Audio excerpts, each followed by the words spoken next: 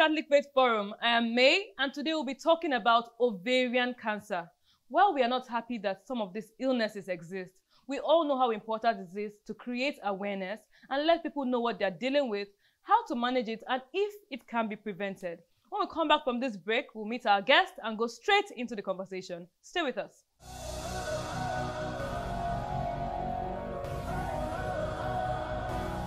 Welcome back. This is Catholic Faith Forum. I am May, and we're talking about ovarian cancer. And I'm here with a very special guest in the house. He's Dr. Ephraim Ohazurike. He's a consultant gynecologist at Lagos University Teaching Hospital. You're very welcome, sir. Thank you very much. We're happy to have you here. Yeah, I can't imagine how your job is, actually. You know, the first time I heard of male gynecology, I was like, how are men in this business? How is it for you? Do you ever get shocked? It's like every other job. You wake up, go to work, come back. You don't feel weird that you're a woman doctor, let me put it that way? Nothing. Okay, that's interesting. I'm actually very fascinated by that aspect of medicine. Okay, so we're talking about ovarian cancer today, which is something that a lot of people don't like talking about most of the time because it's particular to women only. So what is ovarian cancer? Well, I will start by asking or rephrasing the question. Okay. What is cancer? So starting from the basis. Yeah, so cancer is like having an abnormal growth of cells. All right. Normally, I mean, from our O-level biology, we know that cells divide. Yes. And that's how human grow. All right. But in cancer, cells divide without any restriction. Abnormally. So they just continue to divide and divide and divide. And that's what cancer is actually. And then talking about ovarian cancer, cancers are named after this organ of origin. So if you have liver cancer, you have lung cancer. So if it's originating from the ovary, then you say it's ovarian cancer. Okay. Yes. So how is ovarian cancer detected? And what are the symptoms to look out for? Yes, actually, ovarian cancer is called the silent killer. Wow. Globally, all right. Globally, it's about the commonest killer. I mean, of women. Not means of women. Gynecological illnesses. Yes. When you talk about commonest breast killer, I mean cancer killers in women, we'll be talking about breast. But gynecological now, you're talking about ovarian cancer. All right. So the sad part of it is that most times people don't present until in advanced stage. More than 80% of these women present in stage 3, stage 4. That's really scary. Yes. So the problem actually is the fact that most of its symptoms at the early stage are very, very non-specific. So you see women go to hospital for other conditions, whereas they have something else, ovarian cancer, and nobody is looking at it because it doesn't show. Yes. Okay, so if it's so difficult to spot, how is ovarian cancer then diagnosed? Well, diagnosis will depend on, of course, this woman will come to the hospital. You have to take your history. Okay. All right, and then after taking the history, you examine the woman, and then you request for some investigation. So in the history, they tell you that maybe they notice that their tummy is getting swollen, they don't eat well, or when they eat, they feel full on time. They tend to have they feel full on time. They call it bloating. Yes. And then when you examine them, you can feel that there is a swelling there. And then, of course, when you do your imaging tests, like maybe ultrasound, CT scan, MRI, you see that there's something growing there. Yes. And then, of course, to be able to go help you in making diagnosis, there are some things that there are some substances that cancers tend to produce that we call tumor markers that we have to also check, because not all growth is cancer. Cancerous, yes. All right. So we have to check tumor markers. Tumor markers then help us to say, okay, most likely this is. But what if you don't suspect that it's cancer? You don't carry out those kind of tests? If you do, yes, that's where the problem is. Oh, and you say it doesn't show symptoms. Yes. So somebody doesn't feel well, goes to the hospital, and the person who is saying is not suspecting, so keeps treating you for something else.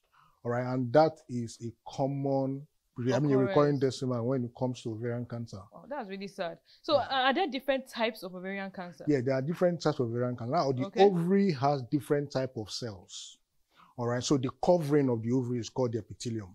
All right, then you have the part of the ovary that produce the egg. That's what we call germ cell. Then around within the covering, and then around the germ cell, there are what we call stroma cells. Okay. So cancer can arise from these different cellular lines. All right. The commonest that we tend to have is the epithelial kind of cancer. All right. And then following that is the, and both of them go together anyway, the stroma cell and then the germ cell. Okay. So you tend to see the germ cell in younger women who like what age range? You can see. I've operated a 6-year-old, a 4-year-old. Oh my God! Yes. That's so you see it young. in children, people that are yet to start seeing their period. Once you see cancer in children, ovarian tumor in children, you're thinking of germ cell, but you hardly see them in older women who are postmenopausal because they've used up most of their germ cells, of course. Yeah, they're not producing eggs they're anymore. Not producing eggs this is really scary. Well, when we come back from this short break, we'll find out the different stages of cancer and who are most at risk of contacting it. Stay with us.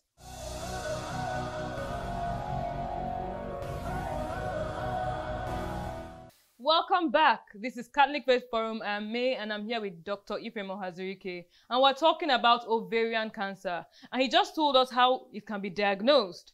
So I read somewhere that 1 in 78 women will be diagnosed with ovarian cancer in their lifetime. Is this correct? Yes. Well, unfortunately, in this part of the world, we don't have data. Proper data collection. Don't have proper data. Yes. So, but yes, if you go outside of this country where they keep data, where they have proper registry, yes, we can come to that conclusion. So it's possible that a lot of women are going through it and we do not even know because they're just silently suffering it. Yes. Oh, that's so scary.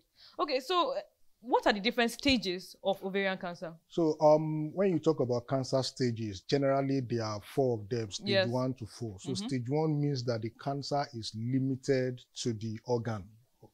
All right, stage 2 means that it's affecting structures around. Stage 3 means that it's gone a little further. Maybe, the ovary is a pelvic organ. Maybe it's gone to the abdomen. Okay, and then stage 4 already. Stage 4 is distant metastasis. Can it be treated at any of these stages? Well, there is treatment at every stage, but the question is, can you achieve cure? Can we? All right. So cure at stage 3 and 4, cure is, in fact, even some stage 2, cure is far-fetched. Wow. All right. So at best, you palliate. You give them palliative treatment. The question is how long. I have to find out what that means. Yes, palliative treatment is actually treatment that you give to people who are ill, especially cancer patients, but your aim is not cure. Your aim is to help them, make them pain-free. Let them be comfortable, even though we know that at some point they're going to die. Reduce some of the pain and just make them be comfortable, though we know that comfortable enough. Yes, as we know they're going to die. And then at that point in time, what we'll be talking about will not be whether we are able to achieve cure or not. What we're going to be talking about is how long did they live for? How long did they live for after? Like somebody with, people who have stage 4. Now, roughly about 15% of them can live up to 5 years in the best of centers. Wow. Yes. Whew. This is it's a bit depressing, but it's something that we should talk about because I know people need to hear about these things because we don't talk about it enough. So what is the greatest risk factor, for ovarian cancer? Well, the greatest risk factor for ovarian cancer is familial. It's when you have family history of ovarian cancer. Yes, but it's important to say that less than 5% of cancers are actually familial. And when we say familial again, it's also important to say that not all familial cancers are inherited. Okay. Some familial cancers are actually environmental. Like, for instance, if you live in a house where people smoke heavily, all right, yes, there could be familial cancer there. It's just environment. That environment, yes, is potentiating it. But 5% will inherit it. So we're talking about families where you have some genetic mutations like BRCA1, BRCA2 gene mutation. These terms are very heavy. Yes, BRCA gene is actually a tumor suppressor gene. I mean, it does not, it tends to suppress tumor growth.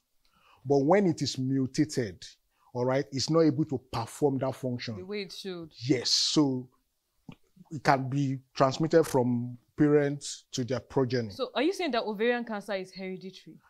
Some of it, less than 5% of it may be hereditary. But the fact is that somebody can inherit BRCA gene from the parent, and the person will be the first to show the disease, to express the disease. Do you get it? Yeah. Yes. So that's why if you go to advanced countries, you go to, developed countries, once someone presents with ovarian or breast cancer, they will test for BRCA gene.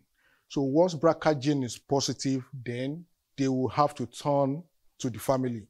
Say, okay, who is there? Who is, a very good example that you probably know is Angelina Jolie. Yes. Who had to remove her ovaries and remove her breasts because her mother had BRCA1 gene. BRCA1 gene mutation makes you 70% at risk of developing breast cancer or 45% risk of developing ovarian cancer. So she completed her family size, she quietly removed the organs. But is there a way to go test for these things even if you're not showing any symptoms or anything? Well, it is not advised. It's not advised for you to go and test if you don't have a risk factor. All right. And what are the risk factors? For instance, if you have two people in a family coming down with breast and ovarian. All right. Or you have male coming down with breast cancer in a family. All right. And then if you have in a family, you have somebody coming down with ovarian and then colon. Do you get it? So yes, we can say maybe you should test for some of these genetic. But if you don't have any of those, testing. If you don't have it, there's no need. Yes, there is no need, because for you to be able to get one person, you will need to test several people. So it's not going to be economically viable. Okay, so let's take a short break here. And when we come back, we'll find out if there are ways ovarian cancer can be prevented. Stay with us.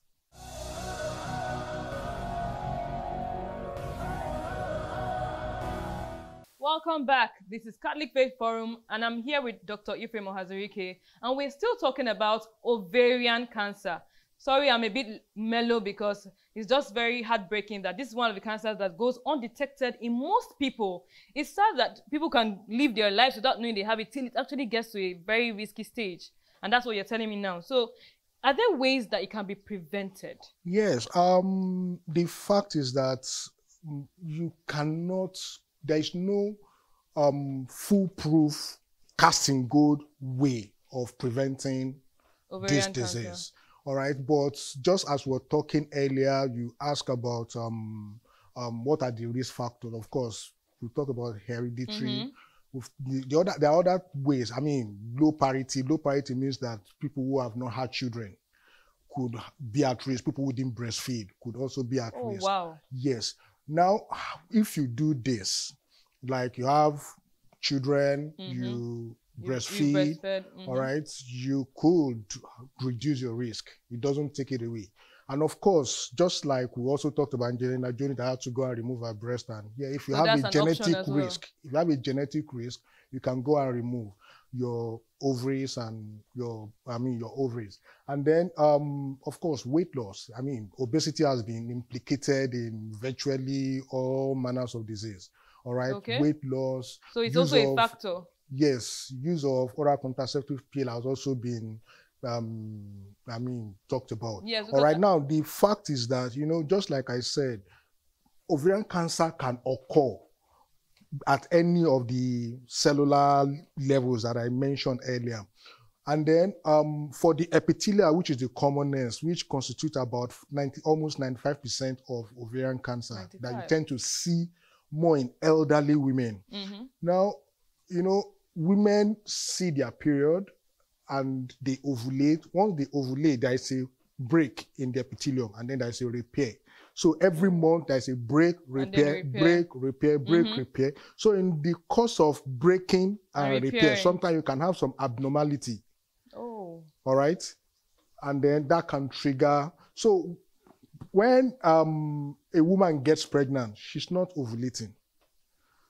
Do you get for that whole period? For that whole period. When she's breastfeeding, sometimes too, she's not ovulating. So her body gets to heal in a way. Yes, so that kind of prevents that process of breaking and repairing, and then that risk of it going abnormal. Okay. You mentioned just now, okay, about the fertility drugs. Yeah, I actually read it somewhere that taking fertility drugs actually increases women's risk of ovarian cancer. Yes, theoretically.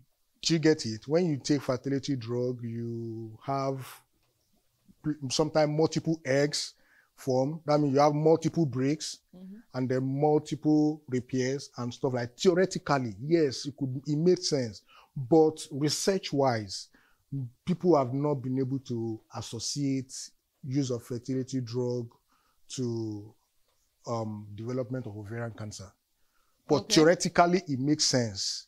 Because we know that there has to be break and repair in the process of ovulation, and then that's in the course of the menstrual cycle. Yes. Okay, so what advice can you give to like young people like me out there who are just here thinking about this thing? I'm like, oh my God, how can I live my life in a way that I don't have to experience these things at all? What can we do? Well, for me, just live healthy. That's the basic thing. Live healthy. All right? Eat healthy. Be active, basically. Okay. Yes, and then if you have a genetic risk, somebody in your family has it, and things like that, yes, you can, looking. Yeah, but basically, just live healthy. Okay.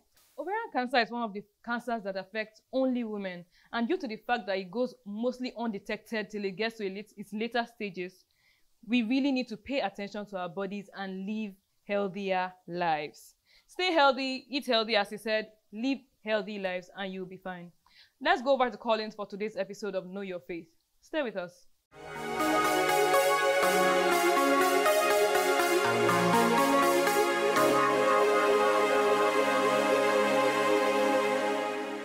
Thank you very much, May. Hello and welcome to another episode of Know Your Faith series. I'm Collins, and today we'll be talking about the mystery of the Assumption. Now, the Assumption is one of the 4 dogmas of our Blessed Virgin Mary, and it is a feast celebrated on the 15th of August. It was proclaimed by Pope Pius XII on November 1st, 1950. And it's a celebration, like I said, that is celebrated every year on the 15th of August. Pope Francis put it this way. He said, "The Assumption is a time when the holy faithful people of God express with joy their veneration of the Virgin Mother. They do so in the common liturgy and also in 1,000 different ways of piety, and thus the prophecy of Mary herself comes true.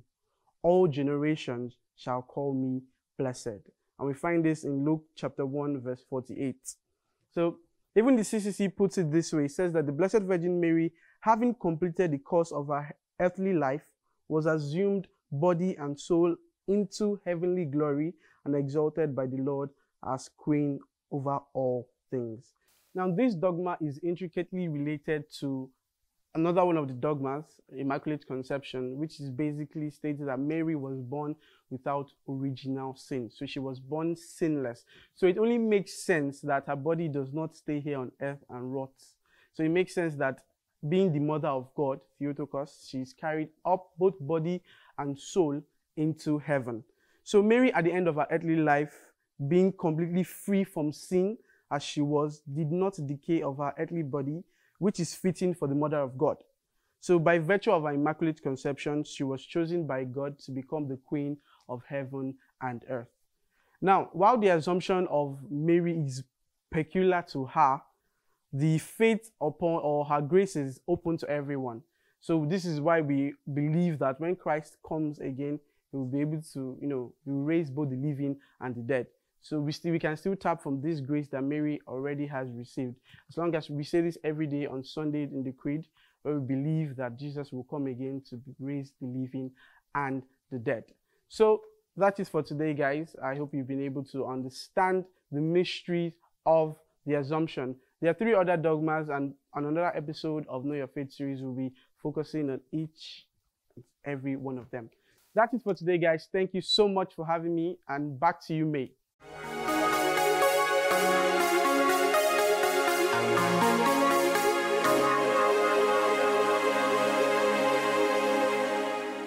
Welcome back.